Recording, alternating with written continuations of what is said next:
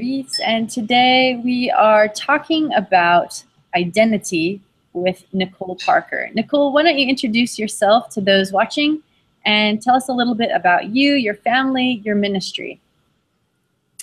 All right. Well, I'm a homeschooling mom, but I have a biblical counseling master's degree. And my husband, Alan, is a professor. So he's the one who makes the money. I'm the one who stays at home and teaches the kids. We have a wonderful ministry together. We've been married for 14 years, and I'm just so blessed. I'm married to the man of my dreams. And, you know, there was a time in my life when I thought that was impossible. I was sure that God could never bring me somebody wonderful, that I didn't deserve somebody, and no quality guy would ever be interested in me. But God just turned that around for me completely. So I'm so blessed. I'm so grateful to him. And we love ministering as a team. We have a website called heartthirst.com, like a thirsty heart. Just think of a heart getting a drink of water. Heartthirst.com. And there we share some of our favorite resources and our own testimonies and just a lot of different seminars on how to build a closer walk with God and how to find godly self-worth in him and things like that. Nicole, that's amazing. And it sounds like you've probably worked with teenagers before. Could I guess that from your ministry? Yes, I spent a lot of time working with teenagers. I used to be a college girls dean, assistant dean, and working as a dean just for a very small school where we were learning to study the Bible, sharing the gospel with others, and I really loved it. I also taught high school English for a little while, and living right here by a college campus, I spent a lot of time with students too. I really enjoy that. That's so cool.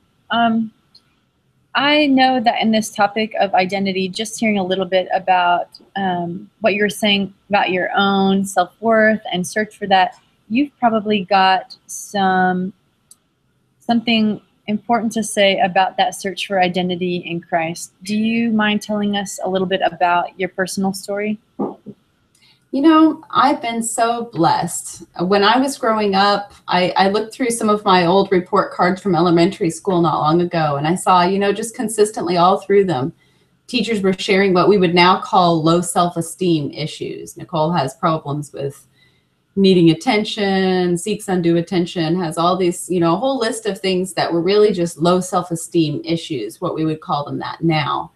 But what I didn't understand was that God didn't want me to build worldly self-esteem. You know, I remember trying to build who I was based on, you know, my favorite colors and my favorite music and the kinds of clothes I like to wear, the kinds of friends I wanted to hang out with, and, you know, my talents, all of those things. And I didn't realize that it's all just building on nothing if we're trying to build on what makes us unique. What I needed to understand, and I only grew to understand later on in life, is where we need to build our godly self-worth is on what makes us the same as every other person, that we're created in the image of God and redeemed by the blood of Christ. That's the measure of how much we're loved and how much we're worth. Was there a time when you, can you think back or take us back to when that recognition started happening? What was going on in your life, or how is it that you came to understand this? I think it would be super valuable for parents and those who work with teens to understand what can cause that shift. What did it for you? You know, it was, I know exactly when it happened. I was struggling with major depression and anxiety issues. I'd gone through a lot growing up, which is something I share a little bit more when I share my testimony on our website, heartthirst.com. In that I tell a little bit more of what was going on in my life, but I was struggling with serious issues and contemplating suicide. And then I decided, you know, I've gone to church every week growing up, and the one thing that really sticks out in my mind is everybody says you have to do the God thing, but you have to give it 100% or else it won't work. So I decided I was going to just give myself completely to God for a year and see what he did. And I changed schools right then, went to a new Christian school, and in my Bible class, the textbook we were assigned to read was called The Desire of Ages. It's the story of the life of Christ. And when I started reading that book, it just blew my mind. I remember finishing the first chapter and I just got tears in my eyes. And I thought, I've never heard of a Jesus like this. If that's what he's like, maybe I actually could serve him and trust him with my life. Amen. So that was around the time I turned 17 that I decided I really wanted to give my life entirely to Christ. And from there on, he just kept leading me moment by moment. There were still some dark times. I still struggled a lot with feeling like I was inadequate, like no one would ever see me as a valuable person. But God was so good and just led me along gently as I was ready to understand. Wow, it sounds like that seeing Jesus helped you see yourself. Is that a fair statement? Yes, you know, the more I understand of the character of God, the more I understand how much he loves me. And this is the central thing that people need to understand with identity issues. I was looking so hard at myself, trying to find something that would make me feel like I was worth something. I wanted to be popular. I tried so hard to get good grades because I knew I was smart. And so that was where I hung my sense of worth. If I got good grades, I was good. If I was popular, I was good. And if those things didn't work out, then I felt like trash. And then God had to keep bringing me back over the same ground to understand, no, you're not more valuable because you're smart. You're not more valuable because you're popular or pretty or anything else. If those things increased my value, then I would naturally start looking down on those who didn't have those things. And that's the foundation of racism and sexism and any kind of looking down on others. If I'm good at something, then I start looking down on others who aren't as good at that. And, you know, it's the basis of all kinds of discrimination. Yeah, I think you just gave me some food for thought there. I appreciate that. I'd like to get into a little bit of some practical advice for those watching, because I think you are uniquely qualified and have talked with so many different people, I think probably from different backgrounds. You told me that you helped to create a seminar called I Love Me, I Love Me Not. Would you tell me a little bit about this seminar and maybe some of the things, some of the nuggets of goodness you can share with those working with young ladies in that? Sure. It's a seminar that's available for free online, also on our website, heartthirst.com. And it was 2 hours, so it's kind of a lot to cram in there. But in a nutshell, we talked about how worldly self-esteem is built on looking at ourselves as unique and therefore priceless. And godly self-worth is not like worldly self-esteem. You know, we've all grown up with hearing these Sesame Street things, you know, there's no one as special as you kind of stuff. And those kinds of things tend to make us trample on others when we don't feel secure. Build some narcissism in there instead of... Right. And so we talk about the whole self-esteem movement and how it began in America and how it's taken off around the world. And then compare and contrast that with a biblical view of godly self-worth. Because you see, the thing is, the more that I look at myself, the more I'm going to go up and down with the waves.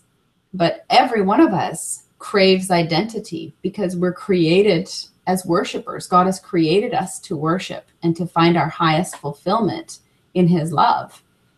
Whoever it is that I get my identity from, whether it's somebody who pays attention to me, or maybe it's my, you know, my talents, my abilities to go rock climbing, or, you know, anything that I think makes me more special than others. If I get my identity from that, I will worship that. And that will be the foundation of why I believe I'm loved and valuable. But then that's going to go up and down with the tide. And, you know, if I find myself esteem in how well I play the piano or how well I do at gymnastics, then I'm always going to be watching to see that nobody gets better than me. And there's always going to be somebody better than me. So do you think that fosters a spirit of competition too, instead of being able to encourage and love each other? Is that Yes. what happens out of that? And that competition, that competitive spirit really fuels anxiety and depression. If I see I'm not as good as others, then I'm going to spiral into depression, and that will lead to escapist behaviors, you know, overeating or compulsive movie watching or something, you know, and often we just change places from one addiction to another. We just go through a cycle of them because we're just trying to escape from our sense of worthlessness. Or anxiety. If I feel like I really am the best, then I have to stay the best. And so it's going to be fueling that continual drive to achieve so that I will continue to be valuable and lovable. Wow. Yeah. So where does the I love me not part? I mean, I know it's a little play on he loves me not, but what do you see? What's the I love me not side about in this seminar? You know, I was just trying to talk about how we go up and down with the waves unless we build on the rock. If I'm building on the sand, then I'm always swept away by when I don't do as well as I wanted to do. And if I do as well as I wanted to do, then I feel like everyone else is less than me. So understanding that God loves me just the way I am, that there's nothing I can do that can possibly add the slightest bit to my value in his sight. And there's nothing I can possibly do that can take away from my value in the slightest way in his sight. Understanding that is the beginning of true freedom, true self-worth. When I find my worth in the cross, in the fact that he paid in blood for me, there's nothing higher than that. You know, everything in the scriptures points to two great themes, creation and recreation or redemption. And both of those, at the heart of those two themes, is the idea that I am created in the image of God, redeemed by the blood of Christ. I am priceless. I am loved by him. I am valued by him. When we get our sense of love and worth every day from spending time with God, we build on a foundation that doesn't go up and down with the waves. For some reason, I feel like there should be soft organ music playing and that you should make a call. I'm feeling stirred and moved. As we close here, I'd love to hear from you. You know, there's so many beautiful young women who need to hear your message and the message about their identity in Christ. And there are willing volunteers. I mean, there are people watching this now who, yes, you know, I can talk with these girls. Yes, I can be a role model for them. I can try to lead them to a true identity in Christ. Could you just leave us with one piece of advice? If they were going to say one thing to these young girls this week at church or at their school or something, what verse or what thought or what advice would you have for these leaders trying to lead our young women? You know, the greatest thing we can do for any young person is to help them to connect deeply with Christ for their sense of love and worth. It's as if we're reaching one hand up toward heaven and reaching our other hand down to grab them. And then we bring them together. We bring them up to take the hand of Christ. But we know they're going to slip. They're going to keep falling away. So we have to keep grabbing their hand, keep bringing them back to Christ.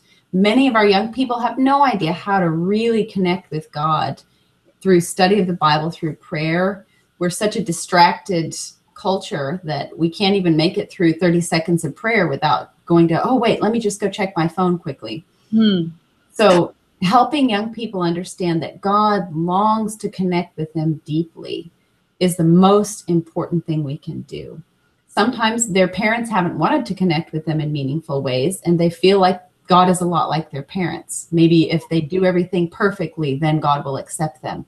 Or now they've messed up, so God is turning his back on them. But maybe if they just beat themselves up long enough, I'm sorry I watched that. I'm sorry I did that. Maybe he'll finally say, all right, I'll let you back, but don't mess up again. Those kinds of perceptions of the character of God are so destructive to young people's devotional life. So sometimes you'll minister to somebody who just can't even see Christ in the pages of Scripture, can't even feel like they connect with him in prayer.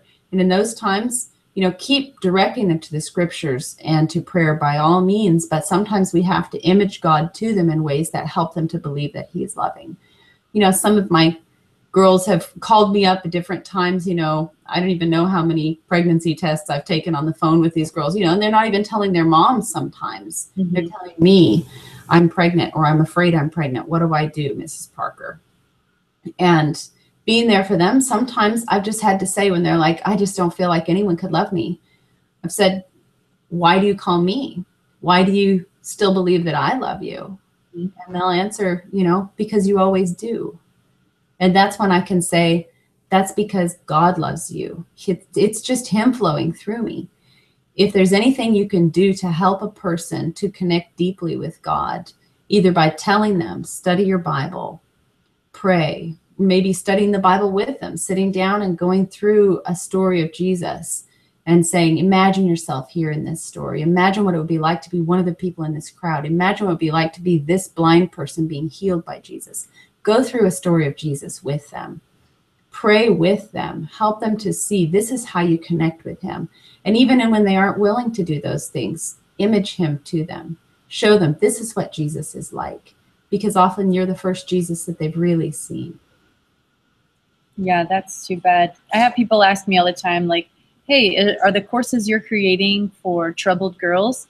And for the most part, I don't know very many girls who aren't troubled. And so I always are troubled, myself included. All of us are stumbling along, learning how to grow into the image of Christ. And I think sometimes we really need to help girls understand it's not where you are on that path to perfection that matters.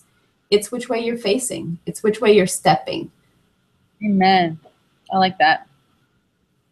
Well, Nicole, I just want to thank you again for your time. And I want to give you an opportunity to let people know how they can contact you if they have questions. I know your time is limited, but to direct people to some of those resources, either that you've created yourself or that you find really helpful as we close out here. Yeah, you can contact me on our website. You'll find an email address, ministry@heartthirst.com. Again, it's like a thirsty heart getting a drink. Ministry@heartthirst.com. You can email me there.